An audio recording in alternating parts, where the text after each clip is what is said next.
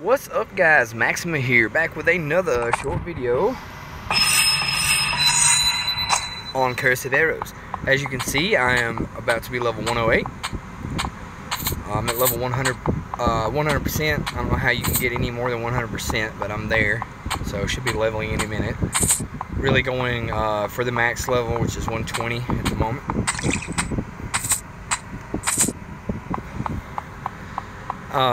So I specifically skipped skipped until I got all Spectral Fiend. So I wound up with about 700 Spectral Fiends. There it is, level. Let's go ahead and just add that straight string and defense. Okay, very good. Level 108. Oh yeah, that looks a lot sexier than level 107. Okay, so the reason that I'm killing Spectral Fiends is because I'm really in the mood for a Spectral Plate body drop. I will take Spectral Plate anything. If you don't know this about me, Spectral Plate body is one of my favorite drops. Give me a moment while I put my cigarette out. Smoking is bad and I do not recommend it at all. But yeah, Spectral armor, any kind of Spectral drop is really my favorite. I just like the word Spectral. I like the way it looks. I like the color of Spectral. I think it looks really cool. So Spectral Plate body is definitely one of my favorite drops, and I have only gotten like 2 since I've played this game.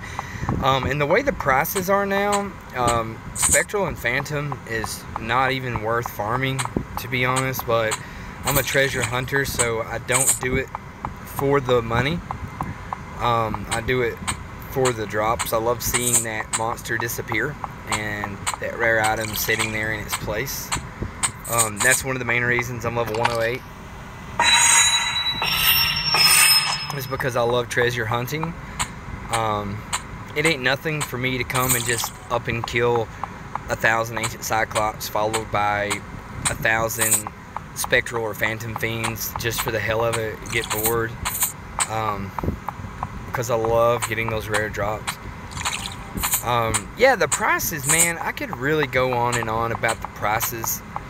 Like, we're only shooting ourselves in the foot when we sell Spectral Plate bodies for 2 mil. I've seen that. I've seen Phantom Plate bodies go for 4 mil, which is absolutely ridiculous, considering if you look at the price it takes to make a Golemite Plate body. Okay, Phantom Plate body should only be about 10 mil under that, but it's not. It's way too low. The Spectral swords, okay, the Phantom swords I think should be about 25 mil. I think that the Spectral swords should go for about 15 mil. I mean, it only makes sense. I mean, you got all of these guys in town buying and selling Spectral swords for 6 mil. Well, I tell you what, how about you come and you kill Ancient Cyclops until you get a Spectral sword drop, okay? Or a Phantom sword drop, okay? Now, after you set and kill thousands of them, maybe you'll have a little bit more respect for the value of a Spectral or Phantom sword. I don't know, maybe not. Could be wrong. But yeah, I think the prices on this game are way whacked. Way whacked. I mean, you got the Dragon Claw and the Dragon Horn that essentially have the same drop rate. They drop from the same monster and have the same significance. But yet one of them's 13 mil and the other one's essentially worthless. Doesn't make any sense to me whatsoever. Matter of fact, I have got more Dragon Claws drops than I have Dragon Horns. I mean, just saying. It's ridiculous. I don't understand it at all. I would love to see the Spectral Sword price go up. And I've actually seen some attempts. I've seen a lot of people selling Spectral Swords for like 9 mil, 10 mil, 11 mil. And you know what? Good for them. Good for them. That needs to happen. I mean, like I said, the Spectral and Phantom Swords are one of the hardest items in the game to get to drop, man. I mean, you may go through and kill 5,000 or 10,000 Ancient Cyclops before you get a sword drop. So when you get that sword, you definitely don't want to let it go for a little measly 6 mil. Yeah, I think that's stupid. But again, we shoot ourselves in the foot, you know, by trying to hawk something off real quick. So pretty much the way that the prices on everything, Glacial, Spectral, and Phantom is, I mean, it's not worth farming these items if you're looking to make money, I definitely would not recommend farming Phantom and Spectral anymore. Like I said, I do it because I'm a treasure hunter and I love getting rare items, especially Spectral. I would rather get a Spectral plate body drop than a Phantom plate body drop, just to be real. Absolutely. I mean, if I was poor, then yeah, I would rather get a Phantom plate body drop. I mean, I've been buying Phantom plate bodies in town for 4 mil. At least, like, every day. I'll see somebody selling one for 4 mil. And then I'll sell it for 6 or 6.5. And I'm not even a merchant. I just hate seeing Phantom plate body go for 4 mil. I think that's ridiculous. I mean, just do the math. Go look at the ingredients to make a Golemite plate body. Do the math, add it all up, and tell me that a Phantom plate body is worth 4 mil. No, that's ridiculous, man. I mean, just the drop rate alone.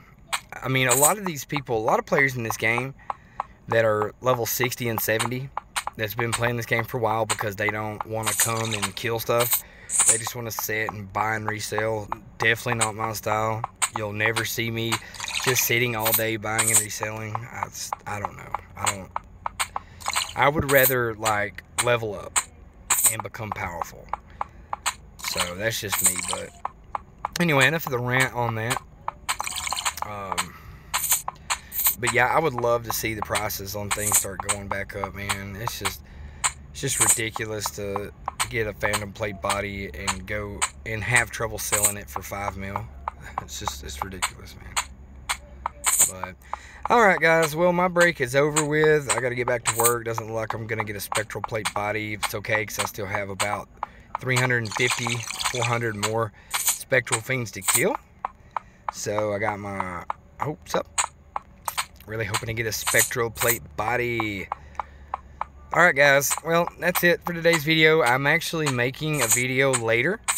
It's going to be a very controversial video. It is going to be based on, is Curse of Aros pay to win?